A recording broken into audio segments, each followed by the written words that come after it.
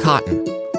It provides us with the fiber for the clothes we wear, seed for oil used to cook our food, and even feed for cattle.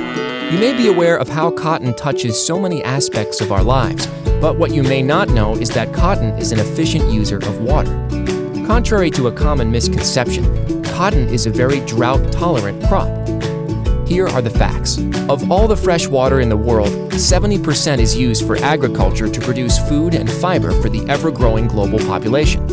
Of that 70%, only 3% is used to produce cotton.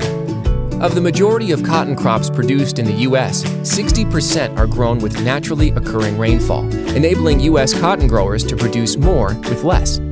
For instance, with just 1 inch of rainwater on an acre of land, cotton plants can yield 50 pounds of cotton fiber and 70 pounds of cottonseed used for cooking oil and livestock feed. To put it in perspective, an acre of cotton requires less water to grow than an acre of lawn grass.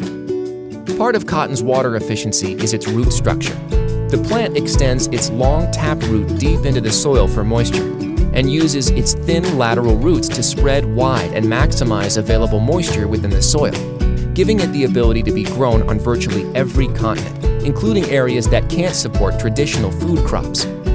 During extremely dry periods, irrigation is used to supplement rainfall, and improvements in irrigation technology and practices in the U.S. have resulted in a 75% improvement in irrigation water use efficiency over the past 30 years.